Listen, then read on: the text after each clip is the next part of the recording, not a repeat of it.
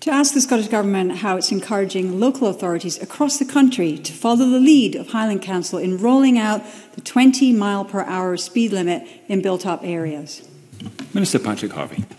The Scottish Government committed to develop a national strategy for 20-mile-an-hour speed limits, which supports the commitments in the 2021 Butte House Agreement and the 2022 Programme for Government.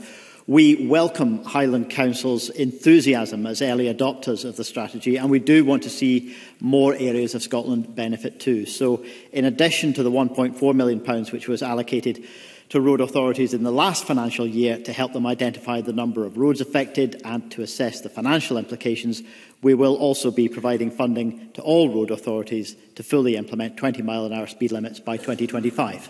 Ariane Burgess.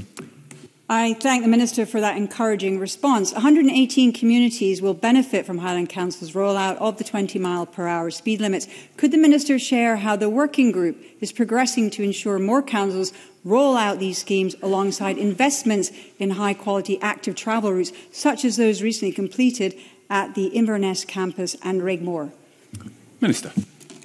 Yes, indeed. 20-mile-an-hour speed limits in cities, towns and villages, particularly in places where vulnerable road users and vehicles mix, is internationally recognised as a key element in reducing road casualties and creating safe conditions for people to walk, wheel and cycle.